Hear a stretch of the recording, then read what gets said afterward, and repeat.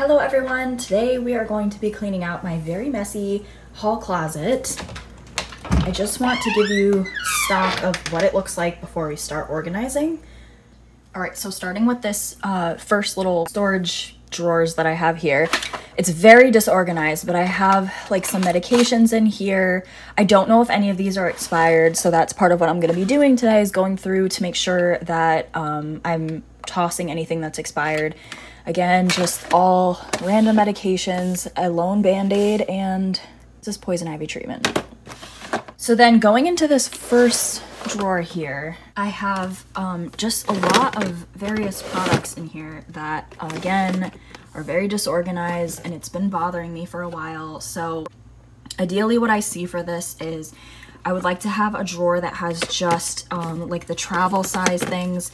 Kevin and I travel a lot, so having these minis would be really helpful. But again, like, it's all mixed in with a lot of extra makeup that I have in here. So I would like to have a drawer on top that has all the travel stuff, and then a drawer underneath that has just new makeup that is just kind of like extras. I have some extras of face wash and conditioner, a couple extras of lotions, things like that. So I do coupon.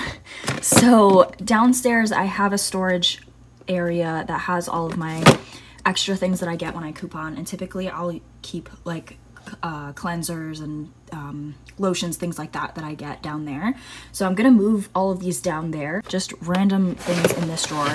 It doesn't even shut all the way, and I don't think that the drawer below, yeah, I don't even know if this opens.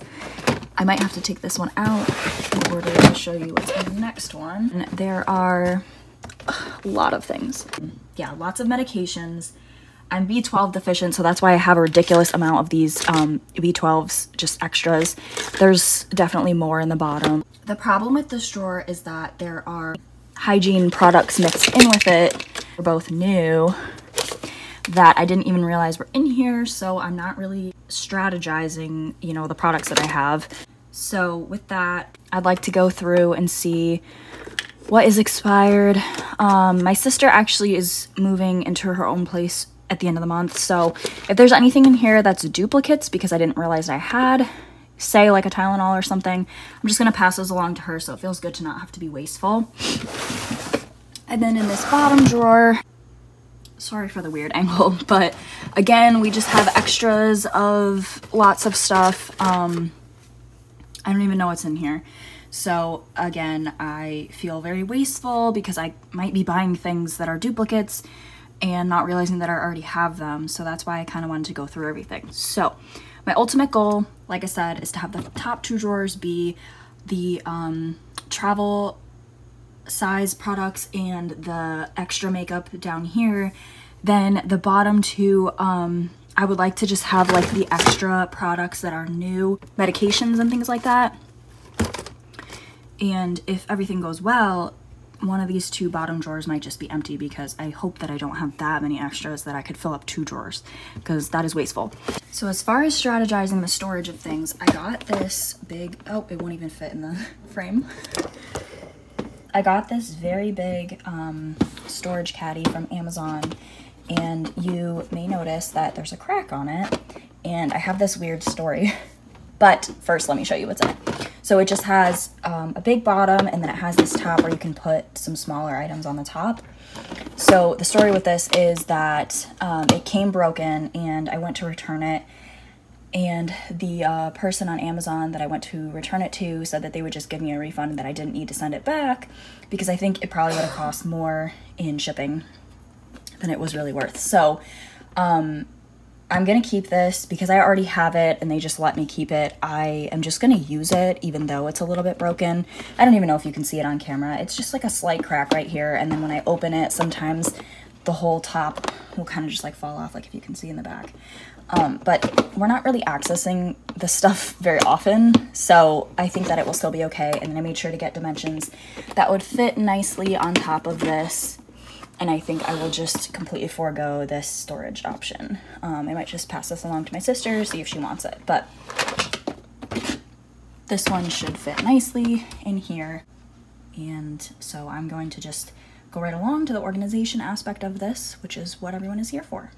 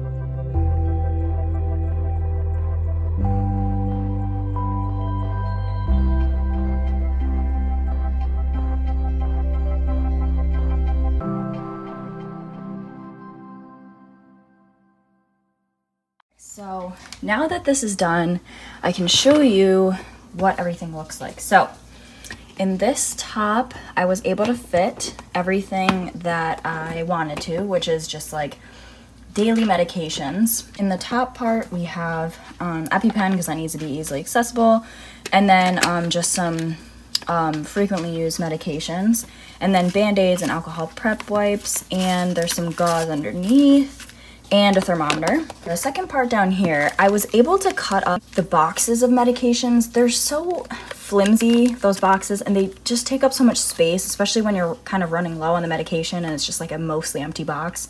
I really hate that. So I just cut off the top parts that I know what it is, and then the expiration date, you can't see it because they're folded, but the expiration date I checked and made sure that they're on each individual medication. So I did the same for allergy relief. So these are all able to be kind of compact, which is nice. And then underneath I just have Tylenol, tummy ache drops, and then some other medications in the bottom. So this worked out really nicely because I was able to fit everything that is like frequently used medication in this top part. Since we're on the topic of medications, I'll skip down to the bottom drawer, which is where I was able to fit everything that's extra. So extra bandages, extra cough drops, extra B12, everything fit in here really nicely. And then we have the heat pack rolled up nicely in here. So I really love how this drawer came out. Is that this drawer did end up kind of being like a catch-all, because there's some things that we need close to the bathroom, like the cotton swabs and the extra shower filter, the loofah, things like that. I just kind of wanted to be up here rather than to be downstairs where I store all of the extra toiletry items. And then in the second drawer, we have all of my travel size stuff. This is nicely separated from all of the makeup that was able to fit in the first drawer. So this is just extra makeup that I have. It's just easily accessible upstairs in this hall closet. So I really love how everything came out. I would definitely say that this project was a success, and thank you so much for watching. I hope that it inspired you to want to clean up your own hall closet. I'll see you all in my next video. Bye-bye.